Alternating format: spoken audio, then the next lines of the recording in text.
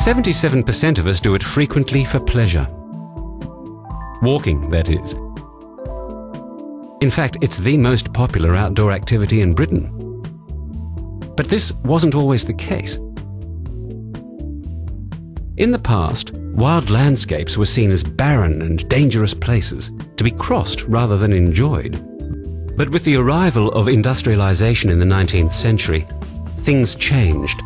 People began turning to the countryside for rest and recreation, an escape from the grim conditions in towns and cities.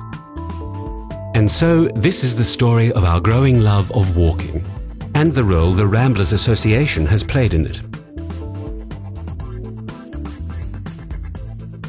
Getting at the countryside was never an issue, until the countryside became hard to get at. The 1800s saw increasing numbers of paths blocked up, as new ideas about privacy spread and landowners became obsessed with poaching and game. Some even used man-traps. This provoked outrage from walkers, and over the next 100 years, rambling groups formed across the country in protest.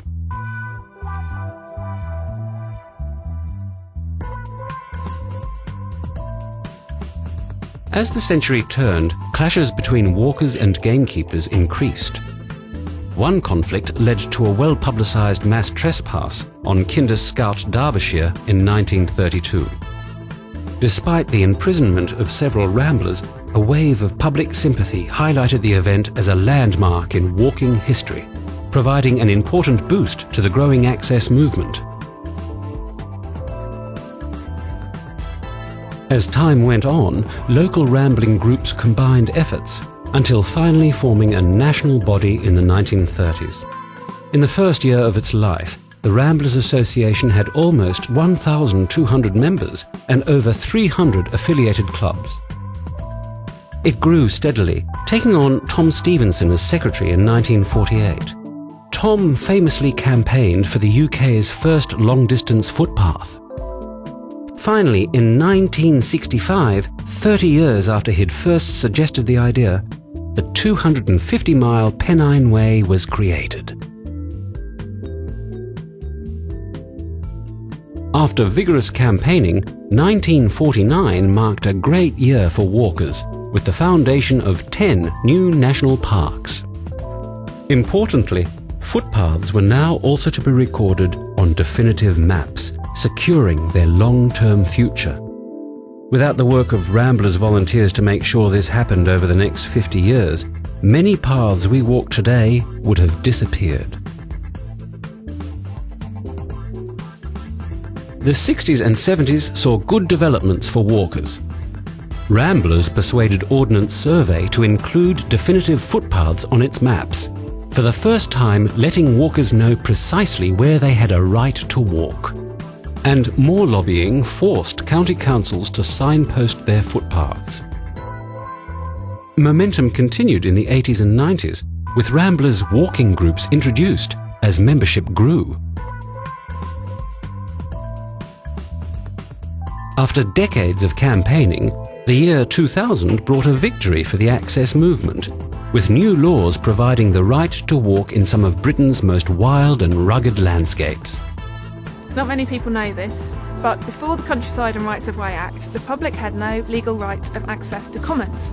This is Ramble Common in Surrey, and I used to come walking here when I was a child and wander over the whole of the common. It's a great place. But about 10 years ago, a sign went up saying this common is private land, keep out. And overnight, the public found that they could no longer come and enjoy this common. And there was absolutely nothing that they could do about it. But thanks to the Ramblers Association and their campaigning work, we all now have the legal right to roam over this common, every common, mountains, moorlands, heath, downland. That's some of the most stunning countryside in England and Wales, over 1 million hectares of it.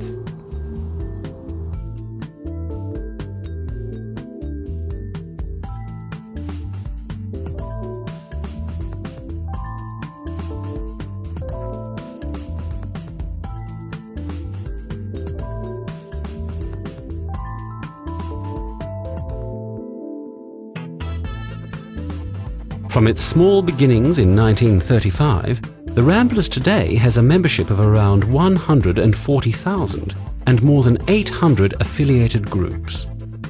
Over the last 7 decades, we've done great things for Britain's walking environment, protecting rights of way and helping to establish some of our most treasured outdoor spaces. However, there's still a lot to be done.